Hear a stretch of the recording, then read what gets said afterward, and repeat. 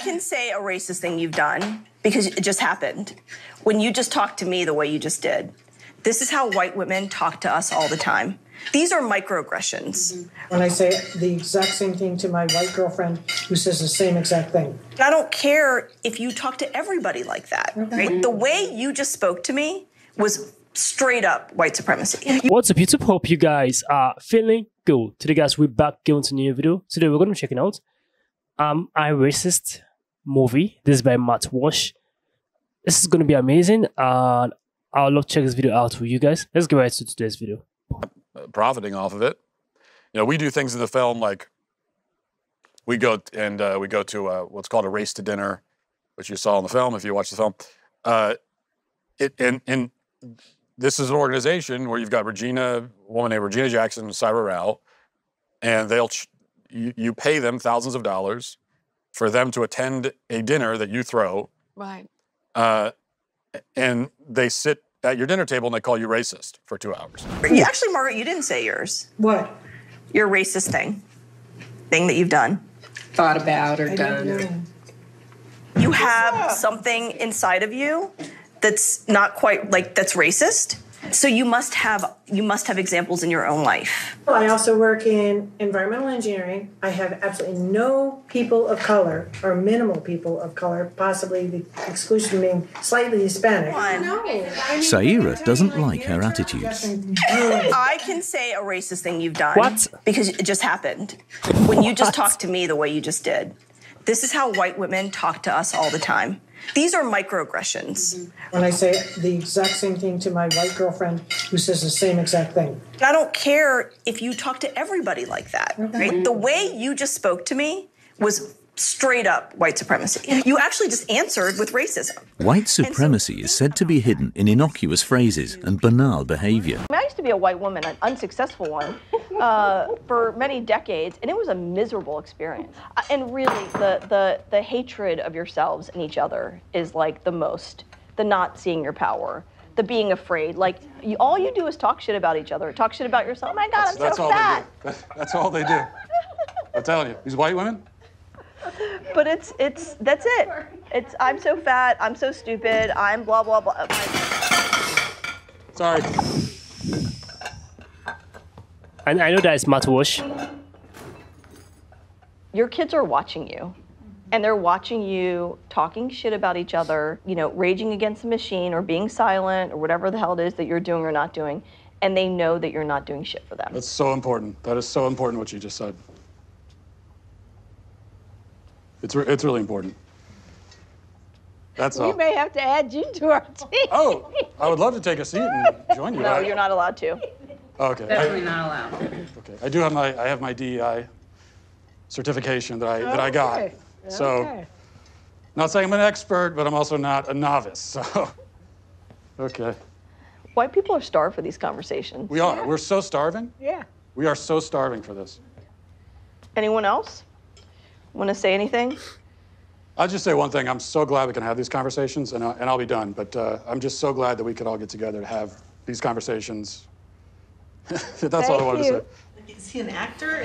Are you an actor? Oh, no. Can you let us, we're trying to listen and trying to have this conversation. Okay, you know, we're all acting all the time in our lives. And I think that that's part of the problem, you know?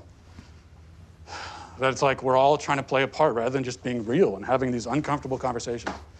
And that's what I'm always trying to tell people, especially, you know, white women. No offense, but... No, but see, like, you're a white dude. There's power positions, and, you know, pointing white people pointing fingers at each other is not helpful. You know, I've been on this journey for so long, and just to see you guys at the table having this conversation has been really enlightening for me. Anyway, I got the DEI certification, and I'm just on the journey. All right, you ladies have a great night. Decolonize yourself. What? Do your own white supremacy dismantling, and then you can start to bring in other people. Can I just say one last thing? Can I just propose a toast? I mean, just raise a glass if you're racist. And that's the thing. Cheers. Oh, I'm not racist. Let me To put my racist. Well, glasses. all the rest of it. To racist. And only white women are allowed to be a part of this. It's white women and then this Indian woman and a black woman who are running it. And so the interesting thing to me is like, okay, I understand the two women running it, they get paid thousands of dollars and they get a free meal and they get to just insult the people at the table to get paid for it. I can kind of understand what motivates them. It's evil, but I understand it. What about the women at the table who are paying for this really unpleasant, miserable experience? That to me is a little bit more interesting. And Do they feel absolved? I think that's part of it. I think that some of it is virtue signaling. I think some of it is signaling to their social group that they're enlightened and progressive, and they want to be able to tell their friends that, oh, I did a race to dinner. It was an eye-opening experience. So that's some of it. But I also think that they are true believers, and so they do think they're getting something out of it. And I can't read their mind. I don't want to over psychoanalyze them, but I think that it's like they're carrying around guilt, and all people have guilt because we've all done bad things, and so we feel guilty about it, and that's natural. But they have the guilt; they don't understand where it comes from in their lives, and they're very confused. And then these grifters come and say, "Well, I'll tell you why you have those feelings. It's because you're white." And here's what you can do to atone for your sins. Pay me $5,000 and I'll come to a dinner. And then they do it, and then afterwards the grifters say, "Well, thanks for the money. By the way, sorry, you're still racist. Nothing's been solved. So just keep paying me. You can manage it. In fact, we Nothing's been solved. Yeah, there is no end to it though. Nothing's solved. Nothing's cured. So it's a disease. The way that they sell it is this racism is like this inherent disease if you're white, and it can never be cured. It can only be managed. So there can be treatments to like tamp down the racism, but you're always going to have it. But that means you got to keep paying because there can't be a cure. They can never say, okay, well, all right, if you did this and you do that and you do that, then you're probably not racist anymore. If they say that, then they've lost. It's over. They've lost you as a customer. You're not a repeat customer. Of course. So they want to have, it's like the iPhone. You want to keep coming back for the updates, and that's what they want. Which is why you notice with these people that they talk about things like systemic racism, and systemic racism is unfalsifiable. And what I mean is that there's nothing they claim that systemic racism exists in America.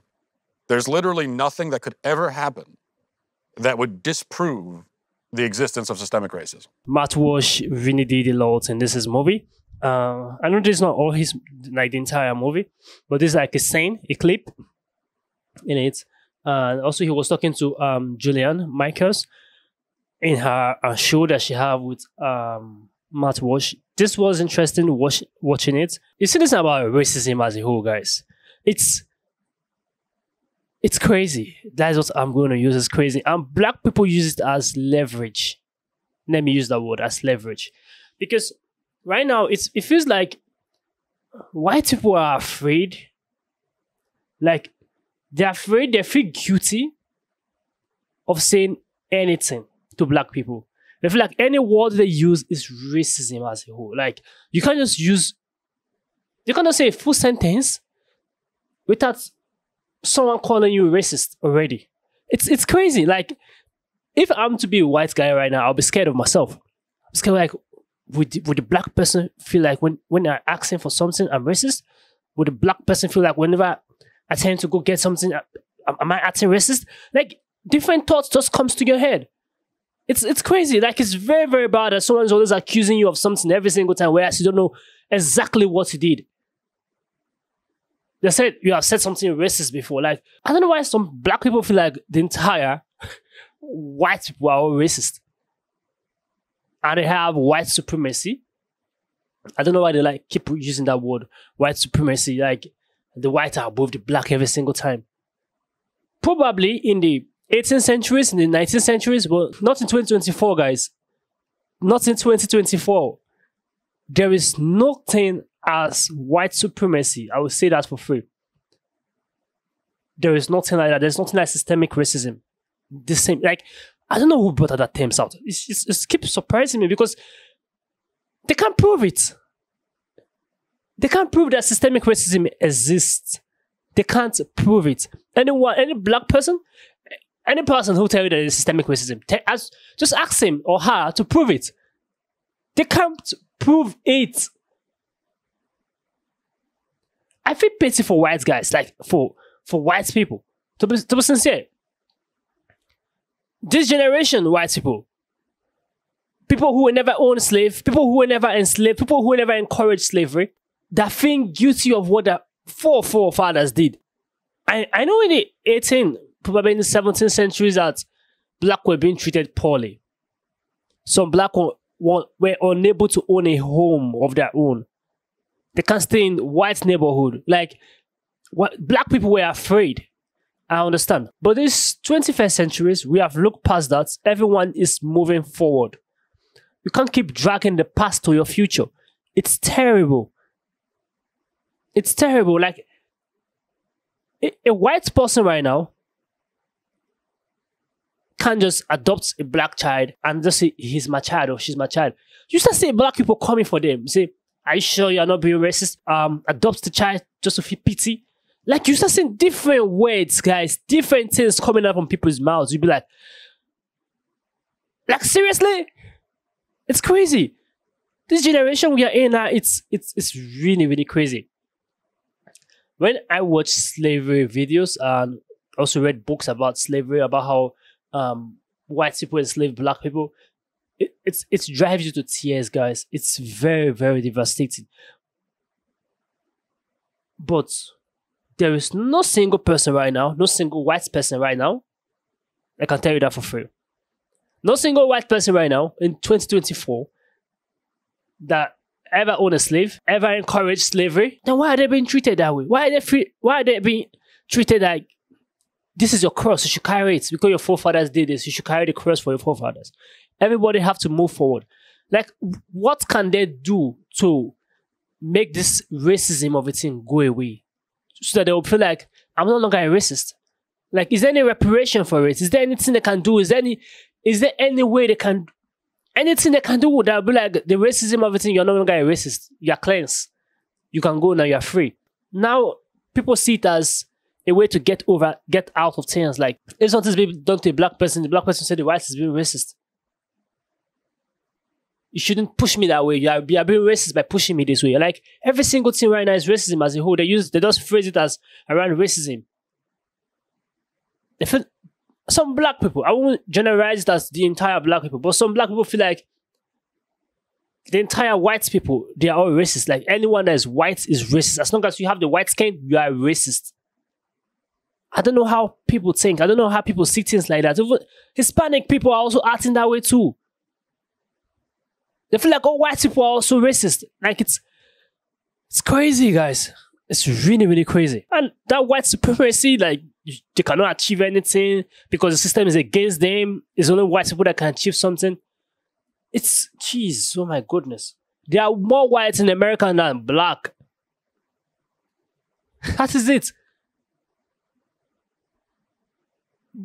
There is no high position that a black man cannot attain. Who is Barack Obama? He's a black man, but he was the president of America. That is the highest position in America, and he was a president. There is no position in 2024 that a white man can get that a black man can also achieve. Hard work. The black culture, this is serious. Guys, comment down below what you think about this video. Give us a thumbs up. Share this video to as many as you can, guys. Tell me if I'm racist.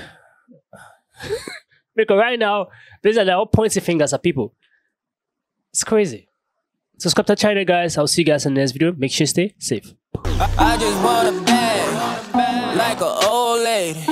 I'm backwoods smoking, I don't own papers. Pass that 808, that don't shake her. Oh, bitch, you know I'm grinding like a pro skater. Baby mama bugging, I'm so quick to hit ignore. Buku bitches in my bed, I got scales all